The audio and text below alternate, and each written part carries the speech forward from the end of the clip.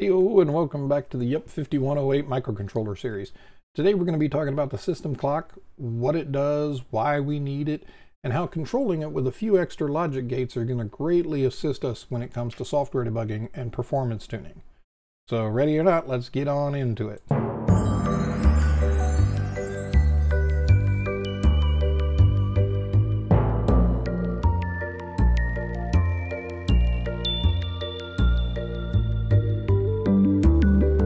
Today we are talking about the system clock, which is this small portion of the circuit. So since we're going to concentrate on just this, and we'll need to look at the ROM as well, I've grayed out the portions of the circuit that aren't as interesting. So as you know, electrons are fast, but they are not instant. And so input values that change from 0 to 1 take some time to cascade through a circuit, and in the interim, however short that may be, the output value will be in flux and not valid. So to prevent the use of not yet valid outputs, most digital electronic systems, including microprocessors, use a system clock pulse that goes from 0 to 1 to 0 on a clean square wave at a very specific frequency. So to visualize that, let's take a look at the system clock provided by Logisim. And as you can see, if we click on it, we go from 0 to 1, back to 0, and then we can also have it auto click with Control K. So now it's pulsing back and forth once a second, nice clean square wave, and a value that we enter. So notice we only recognize the pulse if its change happens to intersect one of the transitions in the square wave, either the up transition or the down transition. And that way any spurious signal that comes and goes in between clock steps is ignored and the system is kept in sync.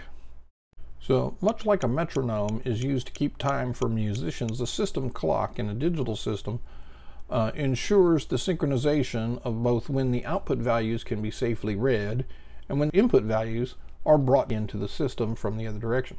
Almost all computers, tablets, cell phones, they're at least partially rated on the speed of their system clock. This desktop here is a 3 gigahertz or 3 billions of cycles per second. Your cell phone might be 1 to 2 gigahertz. An Arduino or other Internet of Things processors typically run much slower, and it's usually to save power. And they run somewhere in the 16 to 48 megahertz, or millions of times per second. But in the 80s, the high-end 8-bit microprocessors and microcontrollers that are the EUP5108 is designed after would typically run around 1 megahertz.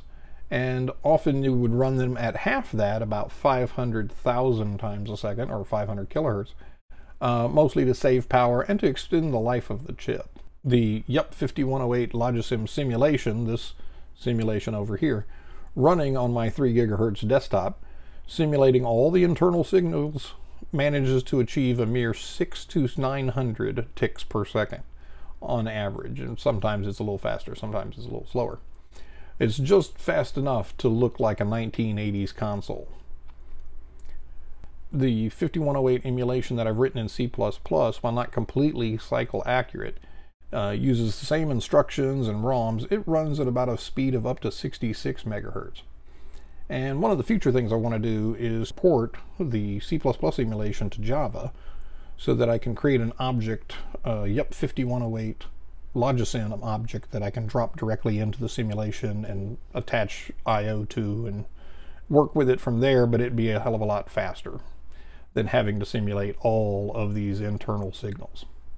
What we have is a system clock here that we can toggle on and off or have auto run, and in this case we're trying to run it as fast as possible, and right now it's getting in the 425 range, so not terribly fast. And as you can see, the code is sort of going around in a circle here. This is actually waiting for input from the user. I just happen to know that because I'm familiar with what this address is as far as functionality. Now we can start and stop the clock, we can auto run the clock, and that gives us some ability to stop and see what's going on in the system at a particular time. But one of the things we're going to want to do is stop the clock from code.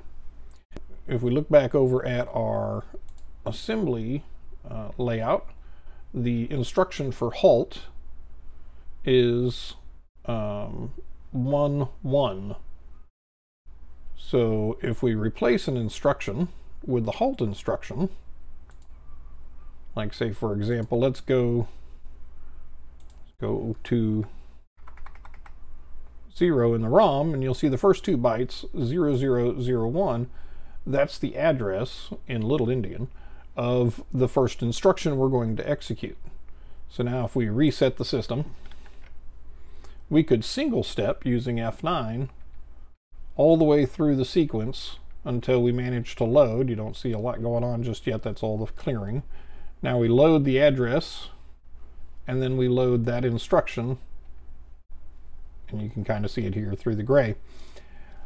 And so you might say, well, luckily we had this counter going, and so that told us it took 17 clock cycles to get from reset to the first instruction in our program. That'll tell us basically what our boot up time is. So 7 clock cycles at whatever your speed of your clock is. So in this case, we were single stepping, it's very slow.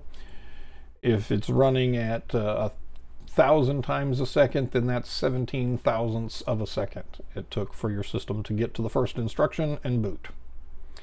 Very fast. It's what you want for an embedded system.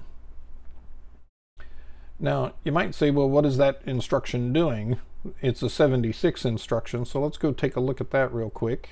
In our assembly, row 7, column 6 is the LDR instruction, or load into the DR register the next 2 bytes in Little Endian. So what that says is 76 says load 0, 1, and 1F into the DR register, which is where our data is pointing. We then use instruction 96, which, let's take a look at that, is the long call function. So basically what we're doing is we're setting up the DR register to say what we want to print, and then we're going to call the function to actually make the print. So we might want to say, well, how many clock cycles does it take to print that first string, which in our case is the boot banner string. So what we can do is we can actually replace this instruction with a 1-1 or halt instruction, and then tell it to auto run all the way until it gets there. So there we go. We reached our 1-1 halt instruction. Our clock signal that is still going, but it's not getting to the rest of the system because it's being blocked by this symbol, which is referred to as a logic gate.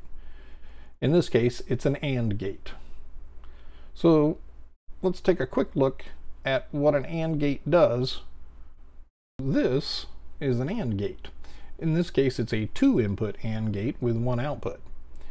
So what is an AND gate? Well, or a logic gate in general. A logic gate is a way to combine signals together in different ways. In this case, we're combining them with the AND function, and the AND function says that the output is only going to be 1 if A and B are 1. And since there's 2 inputs, there's 4 possible states that the inputs can be in. A0, B1, A1, B0, A1, B1, 0, 0, the starting point. So when you take all of those possible inputs and you put them in this sort of table form, this is referred to as a truth table.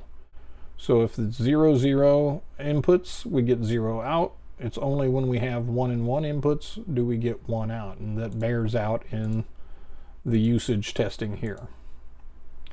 So what's happening in this circuit is we actually have a 3-input AND gate, and what that's doing is it's saying if this signal here is low, then whatever happens to the clock signal doesn't matter, it's not going in. Now this other signal here, you might say, well, that signal looks low as well.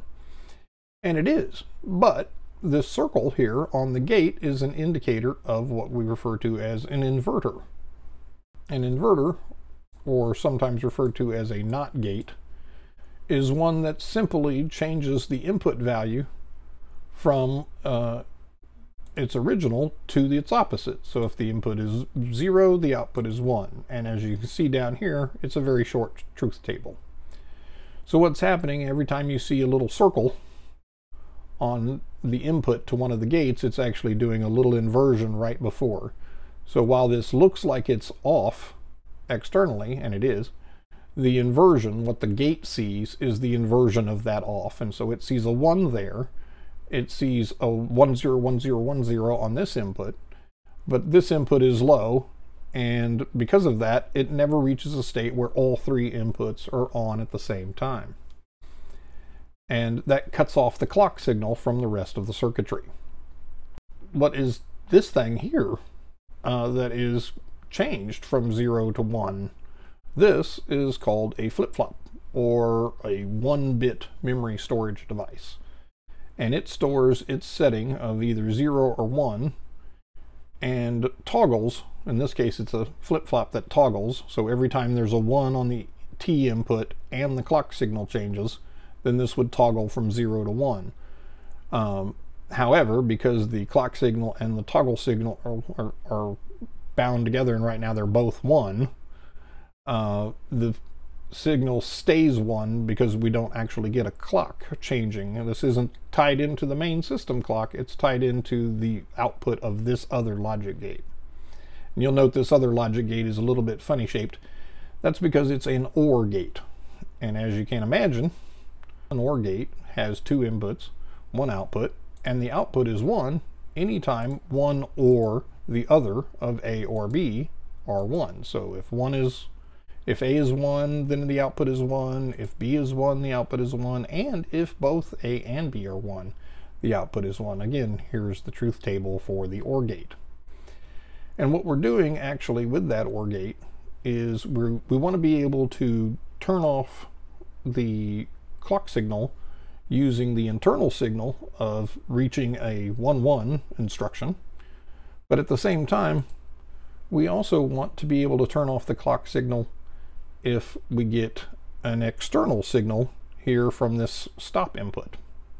Normally, you're not able to see where your instruction pointer and what bytes it's pointing at are. Normally, that's not visible to you until you stop the system. So what we wanted to do is have an external way to stop the system clock, much like we had internally using the 1-1 instruction. This external signal is currently 0. It comes in, it goes into the OR gate. If it goes to 1, then this flip-flop is toggled from 0 to 1. Toggling from 0 to 1 takes away this 1 and turns this output to 0.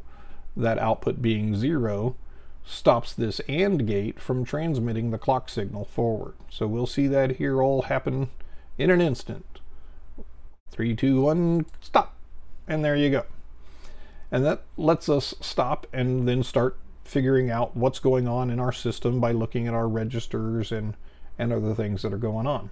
If we take this back to 0, then our flip-flop remembers that we're at 1, and the signal continues to be blocked. If, however, we pulse the stop line again, we toggle the flip-flop back to 0, that re-enables the AND gate and allows the clock signal to pass on through. I don't think I've fully explained the flip-flop, so let's take a look at that here in the close-up box. So here's our flip-flop. And as you can see, in this case, it's a D flip-flop, which means to say a data flip-flop. In other words, anytime the signal changes here, we're going to register whatever the value is in the data, and that's going to be our internal value. I used a toggle flip-flop in the circuit itself, the T here, so that I could use that separate signal to just stop and then restart the circuit as part of my debugging process. But back over here. So in this case, you'll see that the flip-flop has a couple extra connections we're not really using. There's a reset connection that just sets everything back to where it used to be, which in general with the flip-flop, its Q is low and the invert of Q is high. You'll note the circle here to indicate that this is the Q output but inverted. Now the set signal immediately sets the flip-flop to 1 regardless of the clock signal. And that has some utility in some circuits. I'm not using it over here. You see it's not connected. But I do connect to the reset circuit so that when I reset the whole system, everything gets back to its original starting state. So if we see there's 0 here, data, let's turn that to 1. So now we have a 1 sitting on the D input, but it's not going to change until the clock signal goes from 0 to 1. You'll note that it doesn't change when it goes from 1 to 0, and that's because this particular flip-flop is triggered on the rising edge of the clock only. Same thing is true with the counter over here. So let's take a look at that counter. We'll go ahead and reset, stop the clock and reset. And you'll see if I manually pulse the clock, you'll see the count goes up when the clock goes from 0 to 1, but when the clock goes from 1 back to 0, we still have a 1. And again, you'll see this little angle bracket here on the clock signal into this counter. That indicates that it's a rising edge clock signal. So again, up to 1, that's a 2. We come down, it doesn't make a change. Go up again, there's 3. And that's why when you hit the F9 button, you'll see that this signal goes up to 1 and then back to 0 very quickly.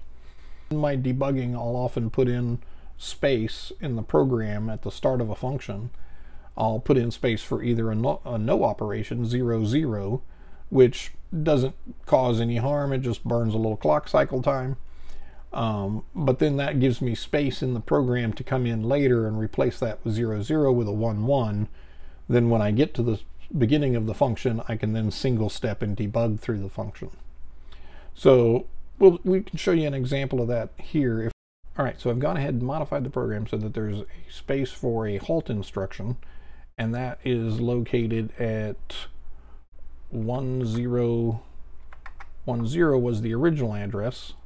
I made it 100F, so let's change this from a no operation to a halt instruction.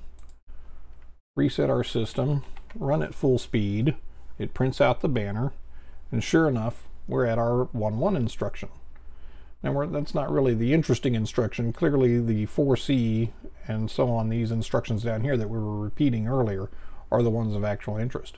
But now that we've gotten to this halt, I can go ahead and stop the auto clock, and then we can start single stepping. Oh, stop the auto clock. Can't quite single step because we still have this set to 0. This input is still 0, so we can clear that.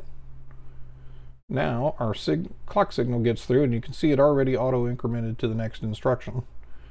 So from there we can actually single step and see what's happening to our registers. 4C is LB0, which is load into B from port 0, which in our case is the keyboard port. Then we're going to do 82, jump short if not 0. So that's where we check for 0. The next instruction isn't 15. That's the destination of the jump. So the jump is not taken.